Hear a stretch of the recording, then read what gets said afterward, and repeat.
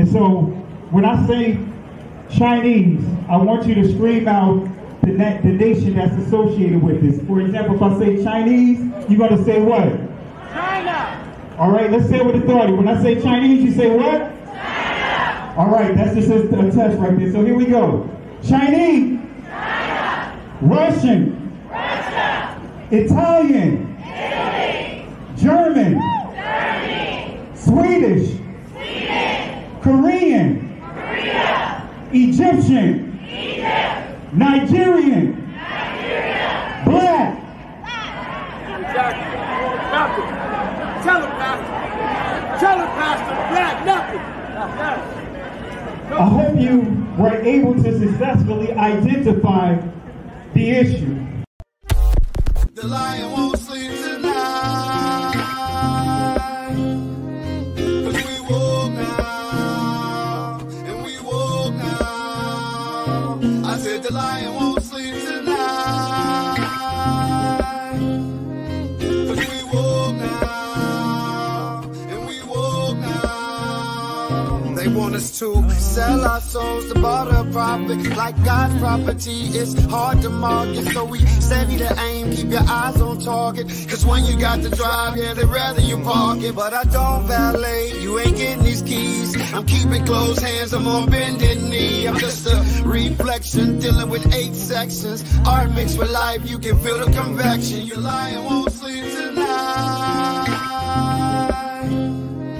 'Cause we woke now, and we woke now. I said the lion won't sleep tonight. 'Cause we woke now, and we woke now. I said the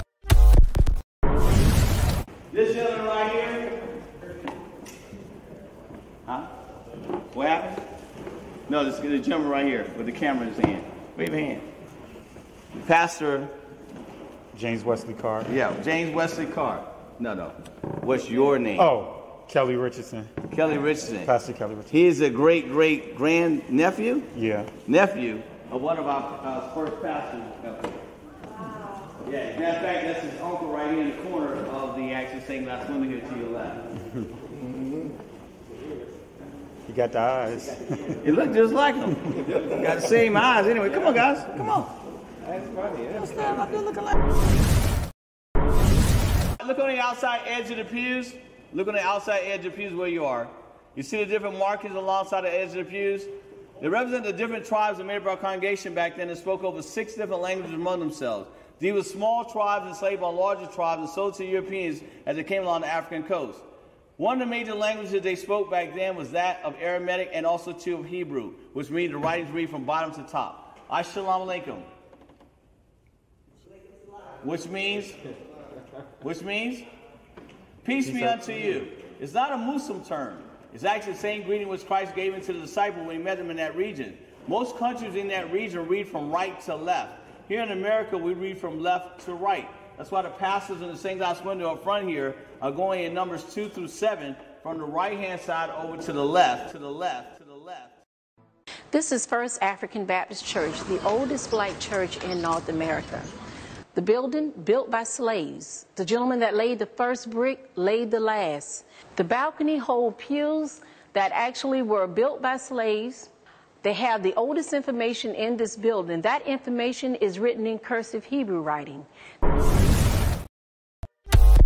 The same people that have stripped us of our identity and labeled us as a color have told us what it means to be black.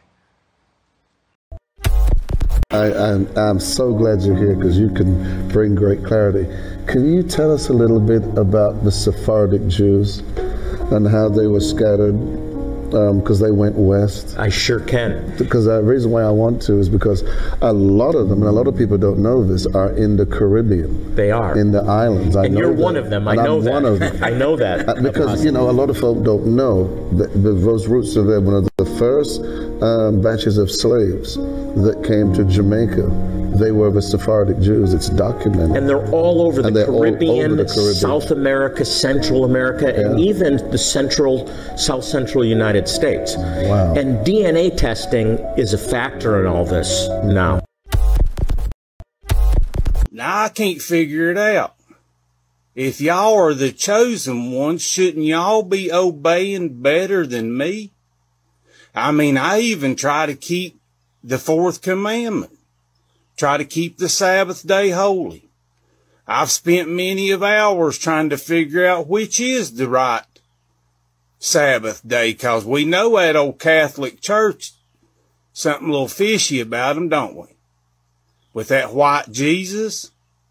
I mean, here's a white guy telling you black people that your Messiah is not a long-haired white European guy.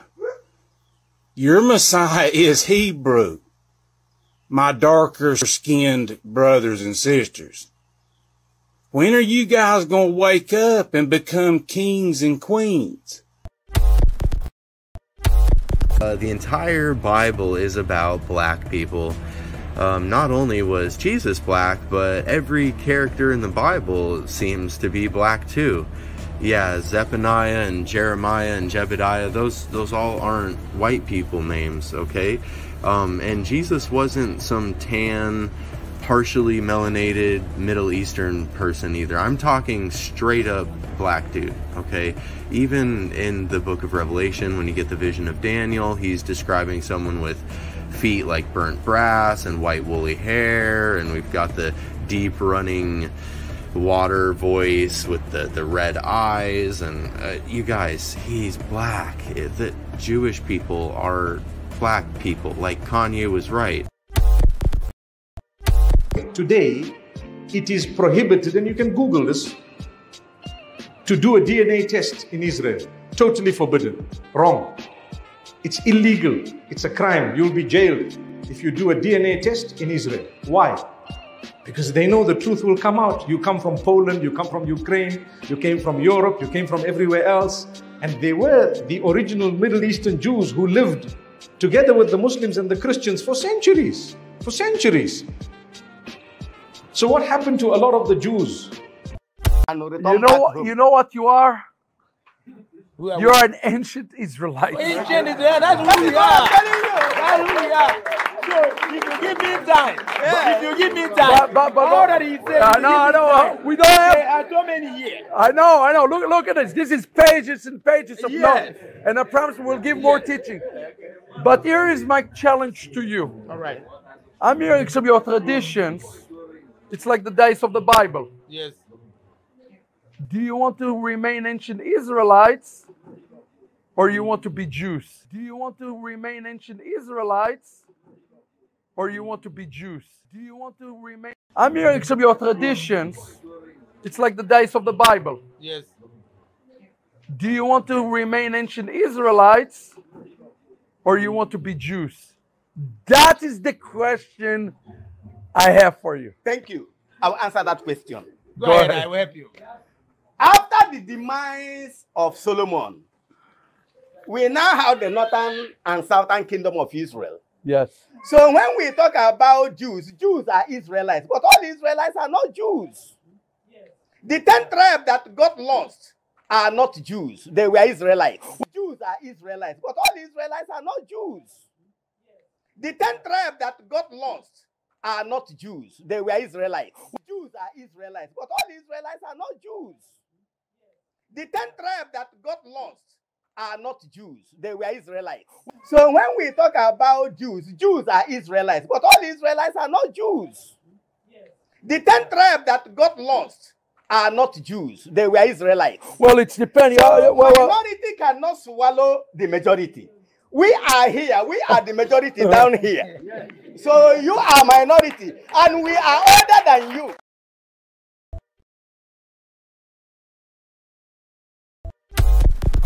Genesis chapter 11 verse 10 explains the genealogy of Shem. Shem was a black man in Africa. If you repeat this fact, they can't laugh at you. If you repeat this fact, they can't laugh at you. If you repeat this fact, they can't laugh at you. I want to say peace and blessings to everyone. Want to apologize for my delay. Actually, I changed my lesson up a little bit. So what you see me teach is what I changed up at the last minute because I had to change the initial my initial approach on how I was going to address the Katt Williams video that I uploaded. You know, I like to upload clips and do playbooks off of that. And so I really want to deal with that. And so I changed the topic around. So the topic actually is Katt Williams, the fallen angels, right? So that's what we're going to deal with tonight. Katt Williams, worship of fallen angels. All right. And I'll explain it as we progress in this lesson, and you'll see where I'm going at with this, because I actually got to sit back and really listen to his interview with Joe Rogan, and also went back and listened to his Club Shay Shay interview with Shannon Sharp. And I listened to some other videos and clips, and some of the clips that I've already had of some of his older interviews. And I'm going to reveal some stuff to you guys tonight. And we'll answer some questions, right? So initially the topic was, and the goal was to explain woke folk or folk woke, you know, but really address his medallion and address the watch that he wears. And we're still going to do that, but I wanted to change the subject as far as the topic up. We're still going to deal with Katt Williams, and we're going to deal with how the fallen angels. I'm gonna bring all of this together, and you guys will see where see where I'm going at as I progress in this lesson. So let's go and get into it. All right, let's go ahead and get into it. And I want to make this clear because, you know, you always have those few stragglers, especially I call some of them super brews, when you post certain videos and far as clips, they'll post comments as if you are worshiping someone, or if you are endorsing what someone is saying far as their entire belief system. So I have several celebrities on this channel that I agreed with something they said, and I will post it, but I'm not worshiping anyone. So family, let's for the handful of people, don't post any of that in the comment section. Don't push that narrative because we're dealing with Katt Williams or whomever it is that we're worshiping. No one is worshiping anyone. So, but nevertheless, I just thought I'd put that out there, just kind of preface this before I get into it. So let's go and get into this. Katt Williams, the fallen angels. Let me say that again. Katt Williams, the fallen angels. We're going to deal with that tonight. All right. So let's go and get into it. We got quite a bit we're going to cover, but I tried to simplify the lesson as far as reduce it so it's not as lengthy. But again, I want to say Shabbat Shalom to those that honor the Shabbat. Again, Shabbat Shalom, and to others, Shabbat Shalom. I don't make it a deal breaker if you say Shalom, because I understand where we are when it comes to the language, but that's a whole nother discussion. So again, Katt Williams, the fallen angels, sons of who? So we're going to go ahead and deal with that. Here we go. So what is the origin of Katt Williams' folk woke medallion? Right? As a matter of fact, before I go on, let me make sure my audio is good here. Let me make sure my audio is good. All right, the audio is good. All right, just wanted to make sure my audio is good. All right. So what is the origin of Katt Williams' folk woke medallion and his watch?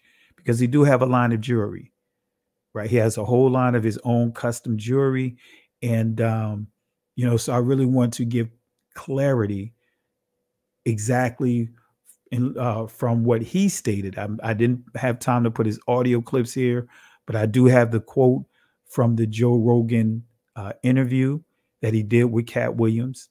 And I tell you, even just listening to that entire discussion, you know, it was just sound like they both were, weeded up. You know what I mean? The conversation, I mean, it was like Anyway, I'm not going to get into it. But anyway, so what is the origin of Katt Williams' folk woke medallion and the watch he was wearing? Is this of demonic origin? Let me ask that question again. Is this of demonic origin? Right? And this is the medallion that he was wearing that Joe Rogan asked the question on. And I have the quote of exactly what Katt Williams said. And we're going to get to this in a second. So this is his comment here, right? This is an exact quote. But before I do that, let me do something real quick. Let me adjust something with this slide to make sure that, all right, let me do something real quick. All right, that's fine. Okay. All right, I thought I needed to make some adjustments here. Okay, I won't worry about it. Okay, okay. So this is his quote. This is Katt Williams' exact quote from the interview. When he was asked a question about the medallion that you see him wearing in this picture here. So this is that thing you see all Anukkaya guys have that looks like a wristwatch. It's a timekeeping compass. So let me read it again. This is that thing you see all Anunnaki guys have that looks like a wristwatch. It's a timekeeping compass. Let me say it one more time. This is his exact quotes from the interview. This is that thing you see all Anunnaki guys have that looks like a wristwatch. It's a timekeeping compass.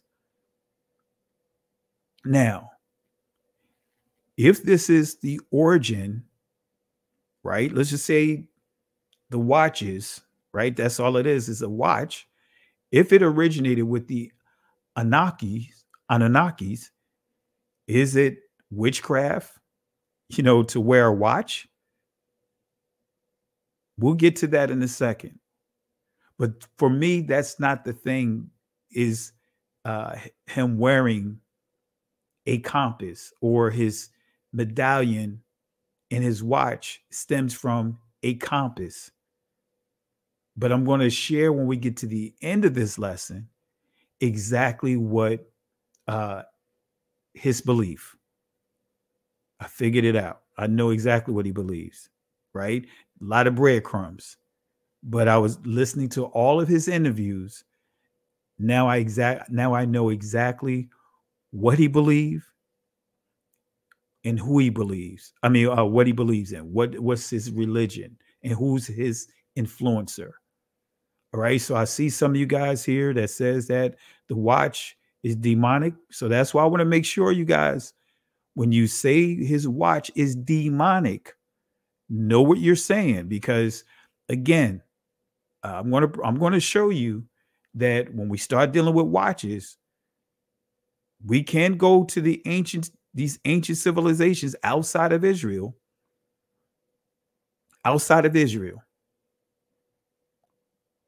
We could go to those countries or those nations, and some of the technology that you see that those other nations have developed. We can say that many of us are using that technology today, starting with the watch. I got other things I could go into, but I want to make sure we understand and make sure we put things in this proper perspective.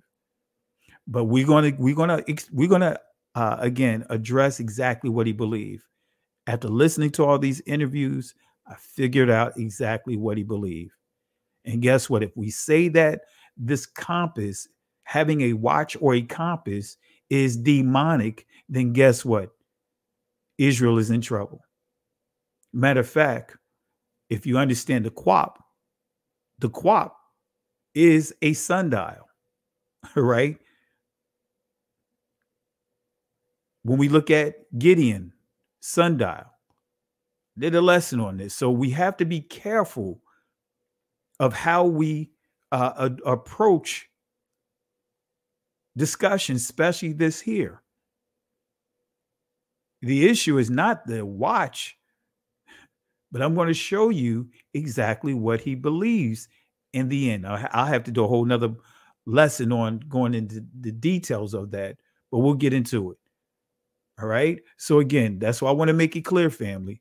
The issue is not having a compass on his wrist or around his neck. That's not an issue.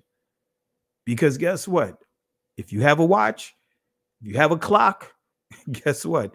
Then based upon some of you guys' logic, you are promoting demonic things. So I'll read this one more time. This is that thing you see all Anunnaki guys have that looks like a wristwatch. It's a timekeeping compass. So what does Katt Williams believe? That's the question. What does he believe? Now, the first thing that came to my mind, right, when I heard the interview and even looking at his jewelry on the surface, the first thing I thought about is the goddess Fortune. Who is this goddess Fortune? Right? This goddess Fortune is also known as Lady Luck. I'm going to break this down to you. Fortune, the Roman triple goddess of fate, had many fortune titles. And these are some of the different titles that she went up under. I'm not going to read all of these out. But nevertheless, it says good and bad fate. Fortuna Augusti was the foundation of the emperor's right to rule. Romans swore by the emperor's personal Fortuna, who governed his soul. Caesars constantly had before them, even during sleep or on voyages, a golden statue of the goddess, which on their death they transmitted to their successor, and which they invoked under the names Fortuna or Fortuna, Regia, or Regia, excuse me if I'm butchering these names. So a translation of Tyche Basileos, all right? In other words, fate of the rulership, all right? So Greek Tyche, or, and again, family, forgive me if I'm butchering these names. This is not my forte as far as Greek. So, and I'm not familiar with, actually, I don't mention these gods and goddesses all the time. So forgive me if I butcher these names, all right? Like the old school would say, charge it to my head, not to my heart. But anyway, so it goes on to say, when she was a fate attached to an individual, like a guardian angel, she was a psyche, in other words, a soul, or anima, in other words, spirit. Her Roman name, Fortuna, right? Fortuna or Fortuna, may have descended from Fortuna. Let me say it again, descended from Fortuna. In other words, she who turns the year. So now we see this is kind of dealing with timekeeping. But let's take it a step further. It says the great mother turning the celestial wheel of the stars and also the karmic wheel of fate. Now we're getting into karma. When it says karmic wheel of fate, right? So we see here again, the great mother turning the celestial wheel of the stars. And this is, again, this is dealing with the Romans. This is dealing with the Greeks' belief system. All right. So under the name Agatha, in other words, which means kindly fortune, the goddess was associated with a serpent consort. And we see here Agatho demon, which is a genius, kindly rate. That's what it means. Or the Orphic bowl of the 5th century AD. He appeared next to her in the guise of the Lord of Death, halfway around the circle at the point of midnight, holding in his right hand the poppy stalk of the sleep of death, turned downward, in this case Fortuna or Fortuna and her consort stood for a fortunate life, followed by a gentle death. The goddess' favorite ones went to her paradise in the far west, often called the Fortunate Isles. On this goddess's magic wheel of time, let me say that again. On this goddess's magic wheel of time, odd numbers were sacred to her and even numbers to her consort. Now, I hope y'all grab hold of this. Now, I hope you're starting to pick up what this wheel of time is, right? When it says here, the goddess magic wheel of time, odd numbers were sacred to her, and it says even numbers to her consort. So what's the origins of the Wheel of Fortune? Y'all know the Wheel of Fortune. When you understand the Wheel of Fortune, you start understanding that this is what we're dealing with right here. This is dealing with a Roman goddess of fate. When you're dealing with that, some of you guys may be familiar of the roulette. What's that? The roulette table, right? The black and red letters. I mean, black and red blocks, right? With the numbers written on it, right? That is all part of this here. The lottery is all part of this goddess, right? That is worshiping the goddess Fortune. That is all part of pagan worship. Okay, so Roman religious festivals were scheduled for the odd numbers, in other words, female. So the odd numbered female, right? So the odd numbered days points to the females because they were supposed to be more propitious than the male days. So let me read this again so you understand. So the odd numbers, so when you see those odd numbers on the roulette table or the Wheel of Fortune and other things that spent off of that, the odd numbers point to the females. All right.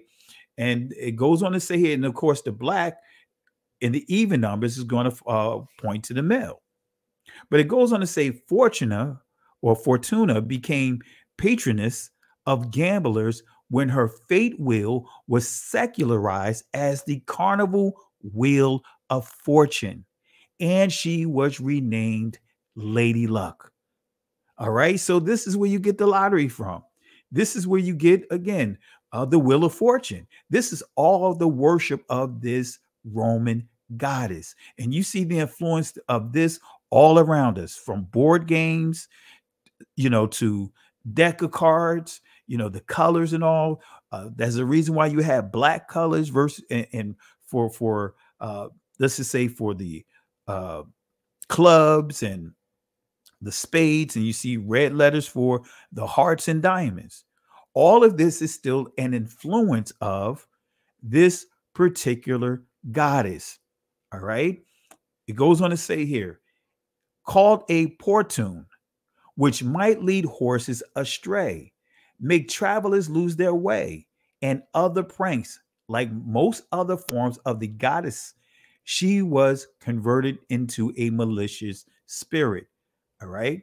So also Kris Kringle came to mind because I did a lot of studying and taking a lot of classes on different religions and what they believe and all, and not getting into all of that.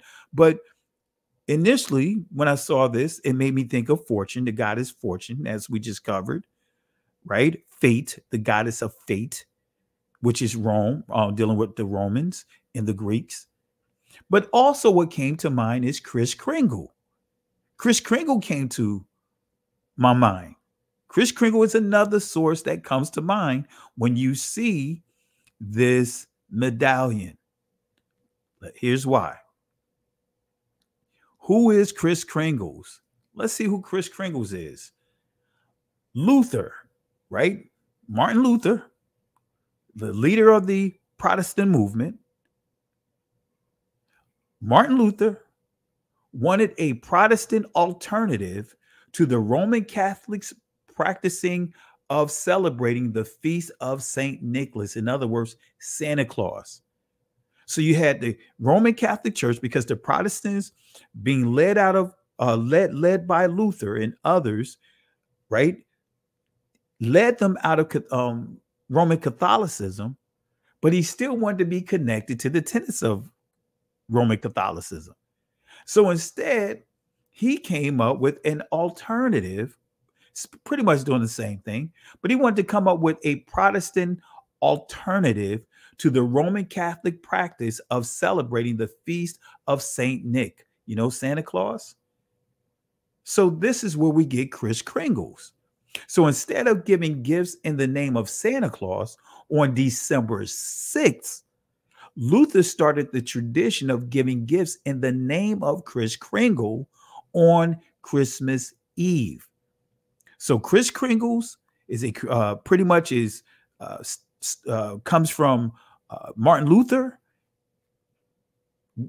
to be an alternative to Santa Claus, a Protestant alternative to Santa Claus. And now today is all meshed together. So Luther's Kris Kringle is actually called Christ of the Wheel. Let me say that again. Let me say that again. I hope you guys grabbing this. We're going to break this thing down. Luther's Kris Kringle is actually called Christ of the Wheel. All right. Before we go on, I see a couple of contributions here. Let me give some shout outs real quick. I want to start off to my sister holding it down in Pennsylvania, Nora Bain, and I should be coming up that way in April. I'll let everyone know.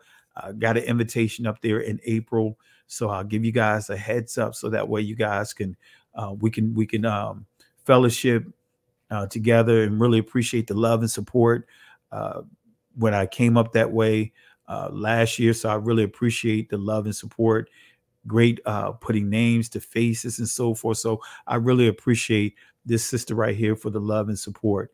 Amen. So may Yah abide among his people again. May we learn to be obedient to choose to whom choose us, to him who choose us. Excuse me. Appreciate it again, family. Let's show some love to Nora Bain. Also, let's show some love to J.L. King for the contribution, as well as Yah's daughter. So again, let's show some love for Yah's daughter, J.L. King, and also our sister here. Let me bring it up here. And also our sister here, Nora Bain. So family, let's show some love and support for our brothers and sisters who made these contributions tonight. And again, I really appreciate the love and support. Greatly appreciative. Love you guys. All right. So let's show some love, family. Let's show some love. Okay. So again, Luther's Kris Kringle is actually called Christ of the Wheel. Christ of the Wheel. What does that mean? Right? Christ of the Wheel is the title of the Norse year god at the winter solstice, Christmas, as the sun god born again. Wait a minute. So we see how all of this tied together. So his title seems to have been applied to a sacrificial victim on a fiery wheel. So this is dealing with human sacrifices on a fiery wheel. Is there another potential influence? Another potential source of influence? Is there another? Well, let's give one more. The Greek god of the sea, known as Poseidon, also have a popular title, the sailor, which Saint Nicholas was called. So Saint Nicholas went by the sailor. Why is this? Why am I bringing this up? Because we saw how Kris Kringle's tied into this. We saw how Kris Kringle's tied into this. So let's deal with Saint Nicholas. We dealt with fortune, or the goddess of fate, the Roman goddess of fate. We just dealt with, Kris Kringle, right? Christ of the fiery wheel. Now let's deal with this Greek god here, supposedly the god of the sea, known as Poseidon, who also have a popular title called the Sailor.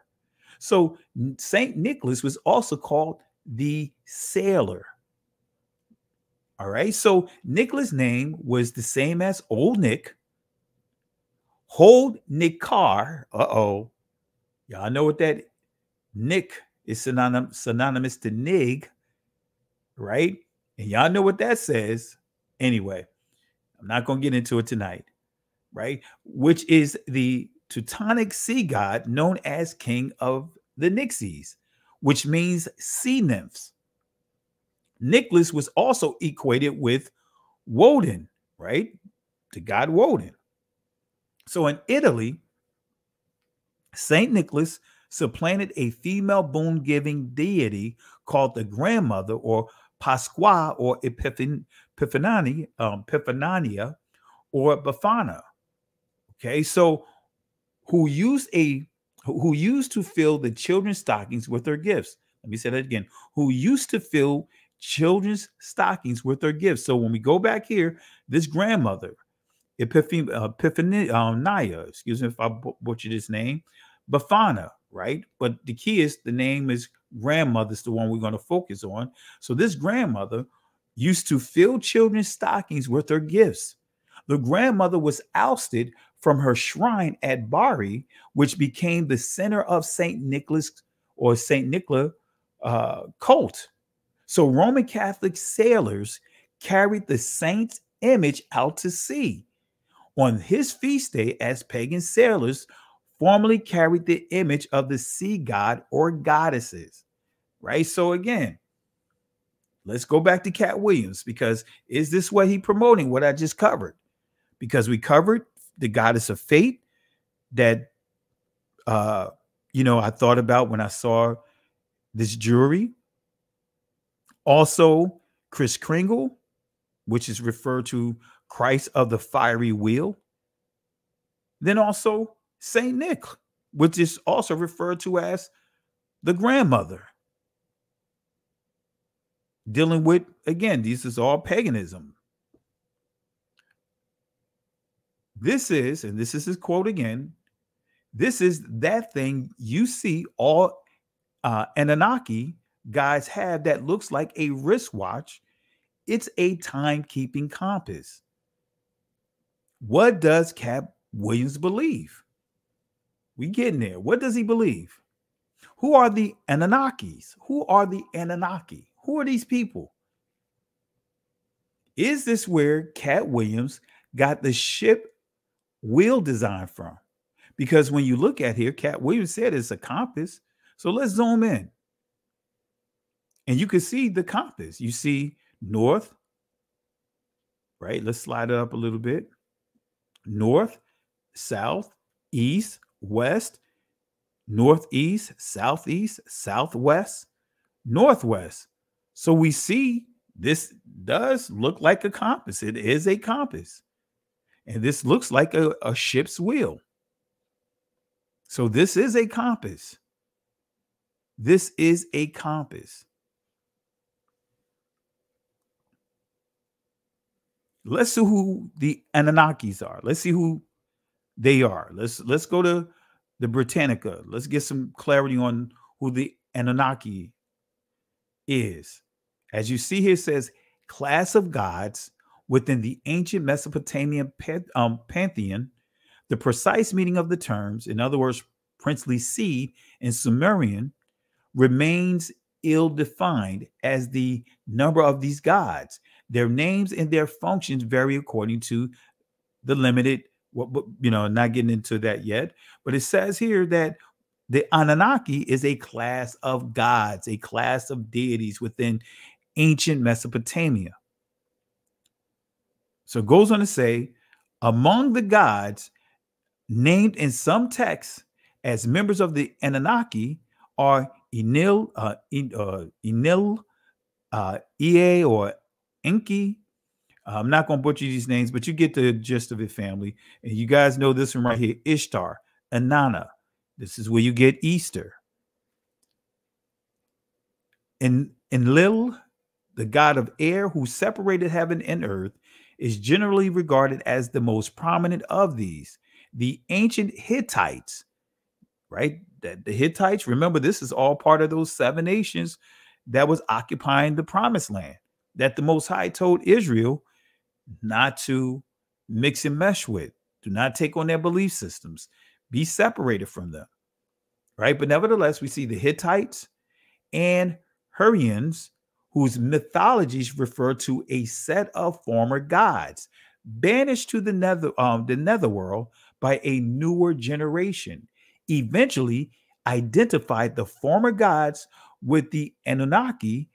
In treaties, they invoked as witnesses to ensure that oaths were kept. So are the Anunnaki, are they fallen angels? Because according to, as we just pointed out, the culture of the ancient Mesopotamians, the Anunnakis are a group of gods, a group of deities. And I know many will go to and default to the thought of fallen angels. So are the Anunnaki the fallen angels? And I'm just asking this question, and we're going to navigate through this. So whatever your thoughts are, post it in the comments. But we're going to answer this question with scripture. Are the Anunnaki the fallen angel? And we're getting some breadcrumbs here. And I'll show you when we get to that point why I say I'm giving you some breadcrumbs. Is this the oldest wristwatch? Now, before we continue, right, this is one of the images, right? Mesopotamia, Anunnaki, right? One of their gods. And notice they are this particular god or deity is wearing a compass on his wrist, a watch on his wrist. So are we in sin for wearing wristwatch? If we wear a watch, are we in sin? Are we promoting the demonology? Are we promoting the worship of demons? Is this a satanic ritual? Are we performing, are we participating in all these things, engaging in these things because you are wearing a wristwatch? You have a clock on your wall. So this is why we have to make sure that we understand, fully understand before we start putting labels on people. But I'm going somewhere with this. All right. So let's go to Genesis chapter 6, verse 4. Let's see what it says. There were giants, Napalayam, in the Israeli Nephilim, in the earth in those days. And also after that, when the sons Ban-Yah, Alahayim, came in unto the daughters of men, and they bare children to them. The same became mighty, Gabar Yam, men which were of old, men of renown. Now, this is one of the passages that we see when we start dealing with fallen angels. It says there were giants in the earth in those days, and all after that, when the sons Ban-Yah of Alahayim came in unto the daughters of men, and they bare children unto them. The same became mighty, men which were of old, men of renown. So let's go to the Eastern Bible Dictionary. Let's get an idea of what they say about this word Nephilim. And this is the Eastern Bible Dictionary that was published in 1894. All right, let's see what it says. It reads Nephilim, and it gives you some scriptural references, Genesis 6:4, of where this word is being used, right? So we see here Nephilim, giants. The Hebrew word left untranslated by the revisers, but it goes on to say the name of one of the Canaanitish tribes. And then it goes on to say the revisers have, however, translated the Hebrew Gibborim in Genesis 6:4, mighty men. All right, so we're going to give clarity here. So did the angels have sexual relations with the daughters of men? Because many teach that the fallen angels had intercourse with the daughters of men to produce giants, abnormally tall people. All right. So what is the meaning of came in unto? Because we see that in the scriptures. Well, let's go here. Let's see what it means. Right. The Israeli, you see, it says bow. In other words, to go or come, befall, besiege, to come. And then we see, in other words, against and out upon to pass. Enter, enter in, enter into, entering, entrance, right? And it goes on to say vade, invade, take, take in, way. So did these angels actually have intercourse with these women? Or were they simply possessed? I'm just asking these questions, family. I want to make sure we put things in this proper perspective. You're the jury. I'm just teaching this to you. When it's all said and done, you have to work out your own salvation. And family, let's be respectful inside the comment section as well. So were they simply possessed? Right? Let's go back here. Did the angels actually have intercourse with the women, or were they simply possessed? Were they simply deceived like Eve? Right? Because remember, Eve was deceived by who? Hasatan. And no, Eve did not have a physical, or should I say intercourse with Hasatan. No, Cain is not a product of that. The scripture is clear that Cain came by way of Adam knowing Eve. That's the scriptures. So why didn't the writer, why didn't the writer use the word no? Excuse the typo here. Why didn't the writer just put the word no or yada? And I'm asking this question because let's see what that word means. Let's go to the Hebrew dictionary definition of the word yada. As you see here, it says to know, including observation, care, recognition. We see acknowledge, acquaintance. All right. It goes on to say advise, answer, appoint, assure, beware, be diligent, know. All right. So, but let's see what this word know to get more understanding of what this word know or yada means. Let's go to the etymological dictionary definition of this word. It says, perceive a thing to be identical with another, be able to distinguish, perceive, understand as a fact or truth. But here's the kicker: to experience, live through, meaning to have sexual intercourse with. So when we see yada, and when we see the scripture that says Adam knew Eve, and that passage is making it clear that now they're having what? At that point, they're having intimacy and produced Cain and Abel, because it says Adam knew Eve. And then the Most High blessed her with Cain. So remember, Napal also means, and I'm going to define this as well, because I didn't put the definition in. I should have placed it here. But I'll say this again. Napal actually means fallen away, right? Let me say that again. Fallen away, fallen. Not Paul or Nephilim. It means to fall. It means to fall away, right? It means fallen. It also means tyrant. It means bully. So was the sons of Anak giants? Were they giants? And we're going to answer this question as well. Was the sons of Anak simply bullies? Right? Were they descendants of the fallen angels? We got a lot to unpack here, but we're going to do it in a very simple way. Were they simply tyrants? So let's go to Numbers chapter 13, starting at verse 31. But the men that went up with him said, we be not able to go against the people, for they are stronger, chazak than we.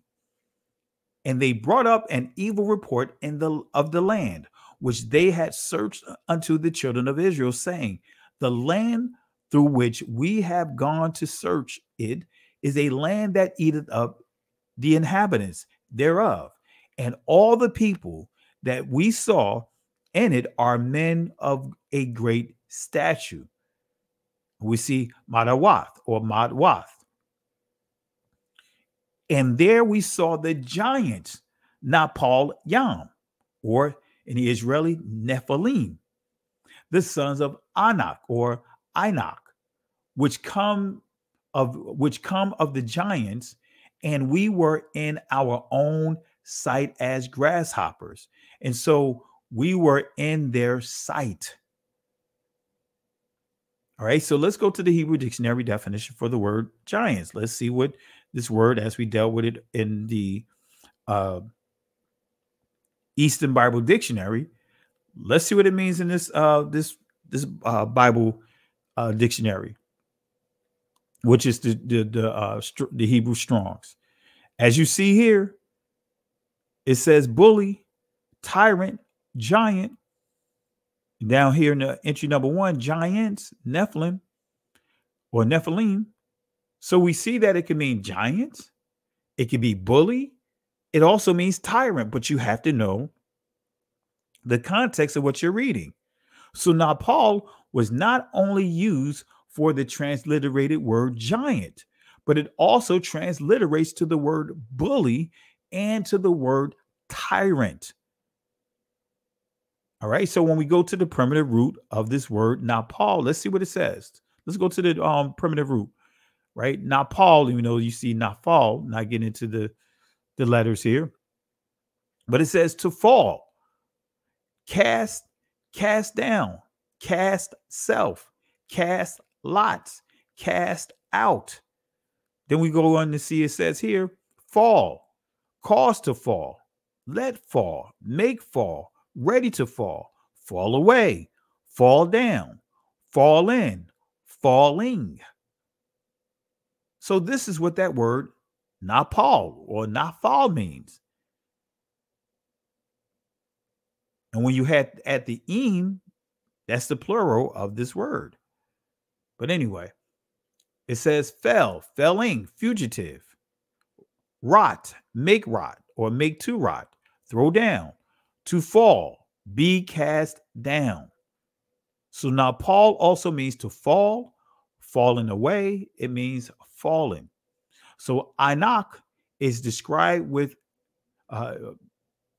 having a very unique feature. I gotta proofread this, man. My apologies, family. Didn't get a chance to proofread this. I put this together. Took me about an hour to put this presentation together. So that's why I was a little late here. I wanted to make sure I had some notes here. So again, Enoch is described with having a very unique feature. Let's go to here. Let's go to this Eastern Bible Dictionary. It says Enoch, long neck. So it says Enoch, basically his special feature, he has a long neck. All right. So are these tall people? Are these, let's just say, if we want to say they really tall people, right? Are these the same, if we want to use the word giants in terms of their size, or if we want to use tyrant in terms of their behavior, bullying, are these same giants that existed prior to the flood? And guess what? I'm going to say no. Why am I saying that? These are not the same people. And many will say these are the descendants of them. Well, let's see here. Let's give scripture. Matthew chapter 24, verse 37. And family, anyway, I'm not going to get into that. Matthew chapter 24, verse 37.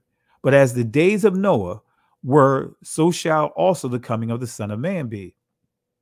For as in the days that were before the flood, they were eating and drinking, marrying and giving in marriage until the day Noah entered into the ark. So this is giving you an idea of what was happening, when we see how bad things were, and the Most High literally flooded the entire earth. But notice verse 39. and knew not until the flood came and took them all away. So if we want to go with the thought of saying that the angels had intimacy with the daughters of men and produced all these abnormal giants and abnormal sized people, the scripture makes it clear that all of that was wiped away. It says, and knew not until the flood came and took them all away. So shall the coming of the Son of Man be. So only people we have existing here is Noah, his sons, and their wives. So the flood came and took them all away. So let's go to the Greek and see what it means. It says to take up, take away. All right, let's start here. To lift, to take up, take away, expiate, in other words, sin, expiate sin, put away, remove, take away. All right. So let's go to the Hebrew. It says to lift, burn, carry away, cast, take away, to be taken away, be swept away. So this is letting us know that the Most High completely took everything away. Let me go back here again. To lift, to burn, to carry away, cast, take away, to be taken away, be swept away. So that flood swept everything away. There was no survivors outside of those that was inside the ark. When will the Messiah return? He will come just as he came in Noah's day, right? At an unexpected, shocking time. That's what the scripture is telling us. Just as they didn't know that the end was coming, so he will come again when the world taken away, with the exception of Noah and his family. Let me say that again. So the Messiah is clear that they were all taken away with the exception of Noah and his family. So are the sons of Anak and Og the same giants or the same tall people that existed prior to the flood? Because Christ makes it clear that they were all taken away. The flood took them all away. Well, I believe they were tall people, but I don't believe that they were as many would draw them to be, like they're 20 and 30 and 40 and, no. I believe they were tall. They were tall people, just like you have extremely short people, right? Like the pygmies or the twas. But nevertheless, let's go to 2 Peter chapter 2, verse 4. Let's see what it says. For if Yahweh spared not the angels that sinned, but cast them down to hell and put them into chains of darkness to be reserved unto judgment. All right, verse 5. And spared not the old world, but saved Noah, the eighth person, a preacher of righteousness, bringing in the flood upon the world of the ungodly. So it makes it clear those fallen angels, they cast down. Those fallen angels are cast down. That occurred during the flood. But it didn't just stop there. It goes on in verse 5. And spared not the old world, but saved Noah, the eighth person. So it's saying that it just say the eighth person. So it saved Noah, Noah's wife, as well as Noah's sons, 3 sons, and their wives. So was no one else on the ark. There was no angels on the ark. There was none of that crazy stuff going on the ark. Because it makes it clear that none was spared. None was saved. Okay? So again, spared not the old world. So this confirms not a single fallen angel, nor did their offspring survive the flood. This confirms also that Noah and his sons' wives were not descendants of the fallen angels. Let's go back here. This is that thing you see all Anunnaki guys have that looks like a wristwatch It's a timekeeping compass. That's going back, and I know I could go deeper with the Nephilim and all that. I'm not going. I just wanted to give a little bit of that. But let's bring it back to what Katt Williams said. This is that thing you see all Anunnaki guys have that looks like a wristwatch. It's a timekeeping compass. So again, family, I asked the question, what does Katt Williams believe? Let me say that again. What does Katt Williams believe?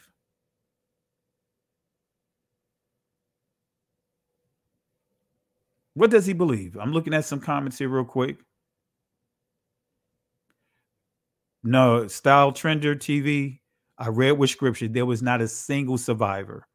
But being 8 feet tall, 9 feet tall, right? We see that there's not, they're 8 feet tall. Someone that's 8 feet tall right now. There have been people that have been very tall. You got tribes out there. I believe they call it the I can't think of the name of that tribe. Watutsi. The average height of the men are like 7 feet, like 6'9" to 7 feet. Let's not try to make something more than what it is. Now we know that there were tall people, extremely tall people, but these are not nothing survived that flood. We cannot say that there was a remnant. No remnant of those fallen angels survived. And as we see with scripture, those fallen angels are not roaming around the earth. So we know everything was wiped out. But guess what? You know, you can grow tall. I mean, when you start looking at different groups, yeah, you got abnormal, you got tribes that's much taller than the other. You got tribes that are smaller than the norm. You got tribes that has more weight. You have tribes that are thinner. You have tribes, you know, you have the different variations.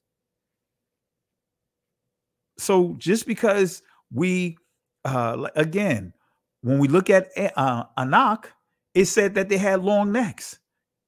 That's what made them unusual. It's the special feature of them that they had long necks. Not saying that they were and when we think of giants, this is where we have to be careful not getting into the fables. We start thinking of Jack and the Beanstalk. We start thinking of that type of giant, right? But 8-9 feet, that's still tall. So the Philistines, there's not a single scripture that says that they was a remnant of the Nephilim, because we're clear that the Most High wiped it all away. But guess what? You know, you can grow, right? Different groups can grow. In my family, the women are very tall. The women average height is like 5'11", between 5'11" and 6'4". The men, average height of my family, especially the younger generation, the younger generation, they're like 6'8", 6'9", easily. I got a nephew, he was 7'1", at the age of 16. So I'm saying this again, you know, I'm just going to keep it simple. I'm not going to try to see, you know, explain where they all came from. But we do know, come on now, let me just, I'm not even going to argue with this. I'm not even going to argue with this. You guys believe what you want to believe. I gave you scripture. None of them survived. But we see Shaq. Right? That's what I'm going to say. We see Shaq. We see what's that guy that rookie? He's 7'5".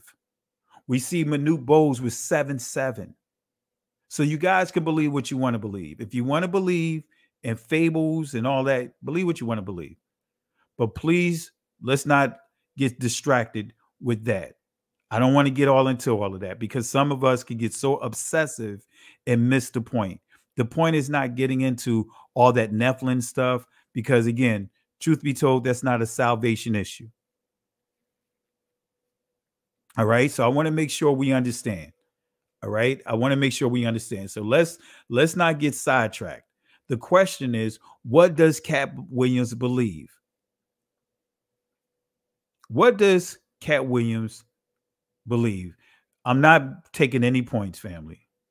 Not taking anything in consideration. We're going off the scriptures. Let's go off the scriptures. But let's bring everyone back over to this thought. What does Katt Williams believe? And that is the question, right? Like I said, I didn't want to get all into the Nephilim, just give you a little information because he mentioned Anunnaki. What does Katt Williams believe? And guess what? This is what he believed. The doctrine of the the doctrine of the false. This is terrible here. The doctrine of the false doctrine of Billy Carson. Let me correct this. I should have corrected this. That's what he believed. After listening to the interview with Joe Rogan, right? After listening to the doctor, that painful 3-hour video, going back over and listening to Shannon Sharp's interview of him, listening to some of the things that he said in other interviews, Katt Williams, according to him, he believed in Christ. When you listen to him, he believed in the mark of the beast because he talked about that in the Joe Rogan. He believed that Hasatan exists. But if you take it a step further, he believed, basically in a nutshell, of the celestials. Now you get into the Babylonians, right? Not the Babylonians, the Mesopotamian deities, as we pointed out. When you start getting into, as we pointed out, the Anunnakis, in that video, he talked about aliens. He talked about aliens dropped the early humans off here. All that went way out in left field. So guess what? Have you guys seen the movie Eternals? Have you saw that movie Eternals by Marvel? Have you? And this guy Carson, when I started really looking him up, this guy is way out in some esoteric stuff. He meshing everything together. All roads lead to home. He believed in Christ. He believed in the Egyptians. He does all of these things. So that's why I want to bring this all in, because I don't want to get caught up in some other stuff. I want to bring it back here. That's right. IMPC. Billy Carson, basically, he believed in everything. That's when you start getting into that esoteric stuff. He believed, he practiced the Egyptology. He believes in the Mesopotamian stuff. He does all of those things. And you'll hear him referencing this. He teaches that Christ was taught by the Magi's and all that Magi's, and went to he teach it all. They lump everything together. That's when you start getting into this new wave of teaching. So this is where when you listen to Katt Williams, he believed in all of this. This is why it seemed like, wait a minute, when you first listen to him, if you listen to him on the surface, it sounded like he believed in Christ.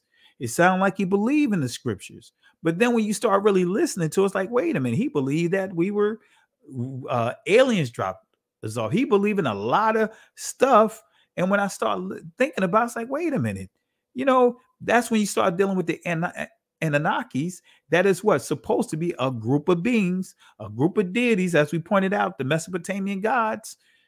And when you start dealing with the celestials and all of that, like celestials being born by the destruction of planets and all, it's way out there in left field. That's what I believe. I believe that Katt Williams he believed in that false doctrine, that craziness that Billy Carson is teaching. So he believed that when you see in a lot of these books, these so-called missing books, which is nothing more than Gnosticism, this is why, guys, you have to be careful, man. Just because a book, they may label it missing, like the book of Adam and Eve, that is a false book, right? We have Genesis that tells us what happened to Adam and Eve. That is a false book. That is not That is not a book that you should allow to trump with Torah. You know, so this is why we have to be careful, family. We have to be careful. We have to guard our spirits like never before, right? So after, because on the surface, I thought that Katt Williams was a believer. No, he believes in it all. He believes in the ancient Sumerian doctrine. He believes in the ancient Mesopotamian doctrine. He believes in the Egyptians. He believes in whatever's the ancient stuff. He believes in it.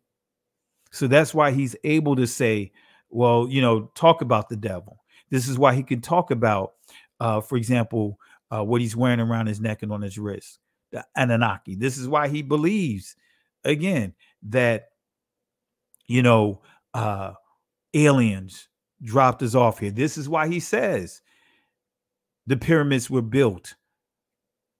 Wasn't built by man, it was built by aliens. Matter of fact, in Freemasons, that's what they'll teach, that the pyramids were built from the top down. See, this is where we have to be careful, family. That age of Aquarius, you know, that's where you start what triggered back in like the 60s, the 70s, the age of Aquarius, getting in all kinds of you know, occultish beliefs. Family, this is why we have to make sure that we guard our spirits. We got to be prayed up, family. So I want to take a little time out here. Now I dropped the link. You know, if my cousin is watching, feel free to jump on. But family, this is why I wanted to do this lesson, to really deal with Katt Williams. Like I said, Katt Williams, and especially when you start dealing with or understanding these different belief systems out here. And once I really listened to the interview, it was like, okay, I know exactly where a bulk of his influence is from. He may not mention his name, but when you that's this false teacher is where he's getting this information from. Family, is not that deep. It's not that deep, family. It is not that deep. So family, like I said, I didn't want to have us get sidetracked with side conversations about going back and forth about the Nephilims, the giants, and all that other stuff. No, I wanted to keep us on topic with what does this person believe. So family, this is why you have to be prayed up. You got to fast. You have to read the scriptures. And be careful of anyone that's trying to push any of this stuff, like these so-called lost books. They're not lost. If they were lost, you wouldn't see them. So many of these books, many are now, that was false books back then, are false pseudo books now. And many are pushing it. And they'll use that, hey, this is why they don't want this to be included in the Bible.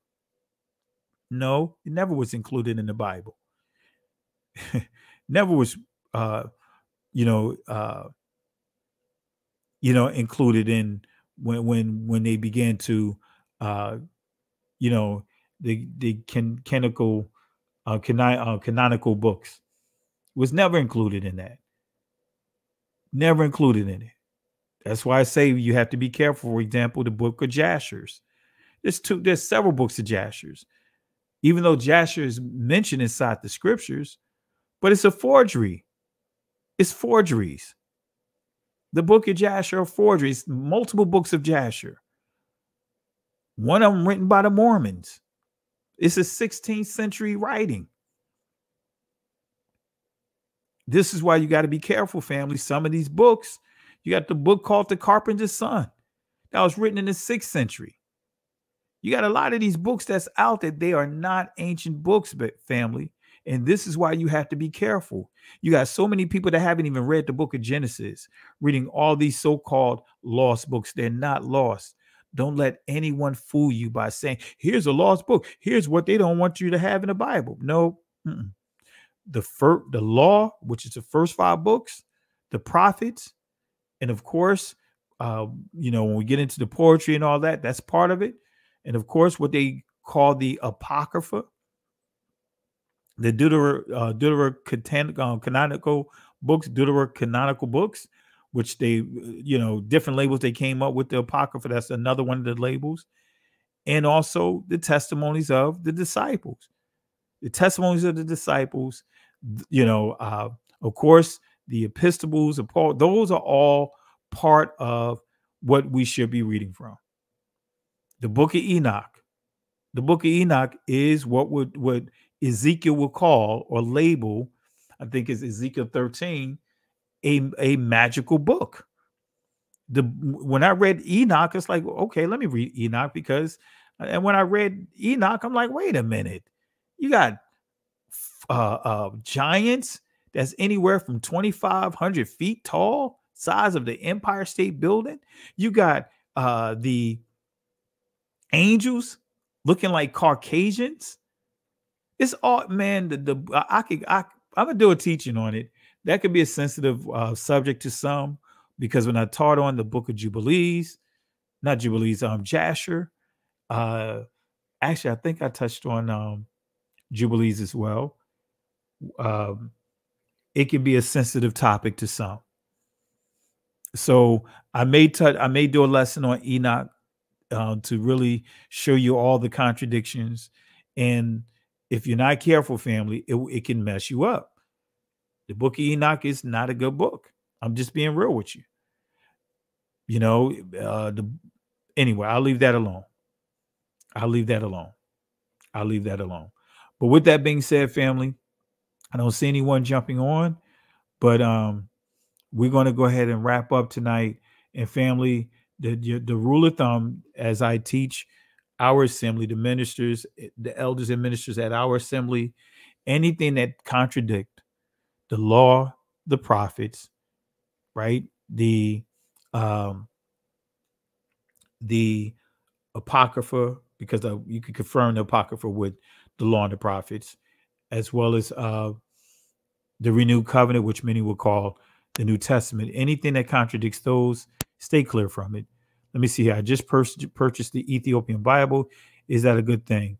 No, the Ethiopian Bible is not a bad Bible. Actually, that's one of the earlier Bibles before the oldest, actually, outside of when we look at the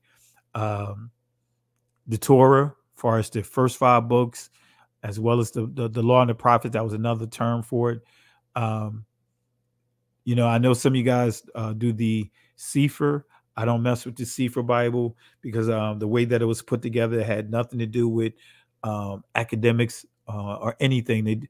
My thoughts are, the way that I see that Bible is, the people that put that Bible together is actually not a Bible. Quite honestly, it's not even called the Bible. They can't even put the term Bible on it. But that Sefer, that book, because Sefer means book, right? The book. I believe that the people that put that book together targeted our community. It was made specifically to take advantage and make money off this awakening. That's my belief. That's my belief. All right. So I'll say this, even with the book of Enoch being in the Ethiopian Bible, again, disregard that book. The Ethiopian Bible is the oldest Bible. That's like a second, third century. But guess what? That wasn't part of the law of prophets far as with the Israelites. So even though if it's in the Ethiopian Bible, I'll say that again. Be careful of that Bible. Don't mess with that book. I'm just being real with you. You use your own discretion, but I'm gonna tell you that book is a pseudo book. It's a pseudo book. All right. So, like I said, I don't have the Ethiopian Bible, so I'm not sure if it's in there. But some of you guys say Enoch is in there. I'm not sure. I don't. I have to take a look at it. But even if it is, just because some group of people decided to add it into theirs, doesn't make it valid. I read the book of Enoch, and it's a false book. It's a pseudo book. All right. It's mystical. I mean, starting with the very first chapter, I was like, what in the world? But anyway, that's right. There's multiple books of Enoch. But actually Enoch, I believe the writings of Enoch started like a century or two BC and stretched all the way to like the 2nd and 3rd century AD. All right. So that's why I say here, family.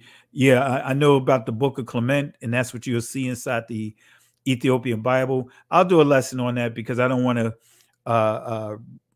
take away from this lesson here.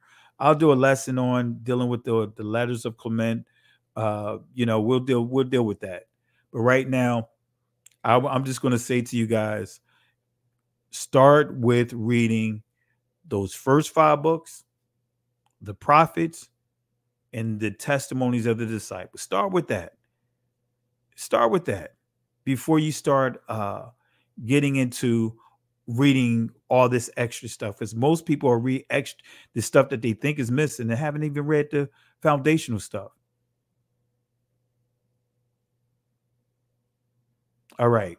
So with that being said, family, I know we I don't want to sound like I'm prolonging the live. We'll be live tomorrow night. I know I didn't post any topic for tomorrow, but I may continue on with this. If not, I'll deal with a different topic, but I'll post it well in advance. But really appreciate you, family. Hope and pray that you guys have a blessed remainder of the evening. I see a question here. What about the book of Nicodemus? Stay clear from all that, family. That's up to you. As for me and my house, I'm staying clear from that. Now, Yahuwah, Servant 7. Yes, I am doing a lesson on the Apocrypha. If you look at last week's live, I believe I did a lesson on the Apocrypha. I think last Shabbat. Yeah, I did a lesson on the Apocrypha. Let me see if I can post it real quick before we wrap up. And I'm doing a series. I'm teaching a series on the Apocrypha. Let me see here. Let me post it real quick before I wrap up. But last week, actually, it wasn't Shabbat night. It was last Saturday night is when I did the lesson. So let me see if I could go there real quick. And I will post this inside the chat. But there you have it, family. That's what, after listening to Katt Williams, listening to a number of his videos, he's basically following that Billy Carson's guy. All right, here is the lesson that I started, lesson number 1. And I may, depending on how I'm feeling tomorrow night, I may do lesson number 2. So that's the book. I mean, that's dealing with the first lesson on the Apocrypha. All right. Let's see here. And want to give a shout out here. Marjorie Lemons, thank you for the love and support. Really appreciate the contributions tonight from everyone. Marjorie Lemons, Yah's daughter, J.L. King, and of course, my sister Nora Bain. Really appreciate you guys for the love and support tonight. And, thank you guys for allowing the site to grow, our platform to grow the way that it's grown. I'm working on some T-shirts so that way you guys can have T-shirt. We Woke Now T-shirts. I'm working on that now. And man, I just noticed we had 65K. Come on, family. We December, I didn't think we was going to make it to 50K. We was sitting at 45 for so long, and then we just surged to hit 50. And then in February, we hit 60. And here it is March, we're hitting 65. So family, we know that this is in spite of YouTube doing whatever they can to unsubscribe people. I get emails of people stating that YouTube has unsubscribed them. They've been doing that on a regular basis. So, but nevertheless, I want to thank you guys for getting the channel to where it is, because had it not been for you guys, we'd just be taking a walk by ourselves. All right. So I really appreciate you guys. I see my sister Carol in the building. Sister Carol, that you want to jump on before I jump off? If so, I'll drop the link. If you want to jump on, if you saw the lesson on what we covered tonight, I'll drop the link inside the comment section if you want. If you have anything that you want to share before I wrap up. All right. So that's the link for you, Sister Carol. But again, family, we'll do, I want to deal with the Apocrypha. I encourage you guys, go and watch the lesson I did last week. I dropped the link inside the comment section in the chat. I encourage you guys, watch that lesson, and that'll help lay down the foundation of how to approach those books. So with that being said, family, really appreciate you guys. In the words of the Most High Yahweh, the words of encouragement that he gave Moses to give to the children of Israel, he said to them, and this is coming from Exodus chapter 14, verse 13 to 14. He told them, he said, "Fear ye not, stand still and see the salvation of Yahweh. These Egyptians that you see here today will not have power over you ever again. The Most High will fight for you." But here's the kicker, family. He told them that they have to hold their peace. In other words, the Hebrew word there is charash, which means be quiet.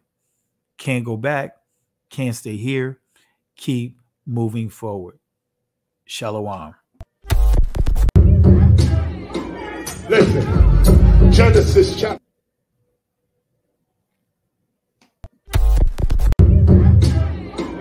Listen, Genesis chapter 11, verse 10 explains the genealogy of Shem. Shem was a black man in Africa. If you repeat this back, Genesis 14, verse 13, Abraham steps on the scene. Being a descendant of Shem, which is a fact, means Abraham too was black. Abraham, born in the city of a black man, called Nimrod, grandson of Ham. Ham had 4 sons. One was named Canaan. Here, let me do some explaining. Abraham, Isaac was the... Jacob had 12 sons, for real, and these were the children of Israel. According to Genesis chapter 10, these were the children of Israel. According to Genesis chapter 10.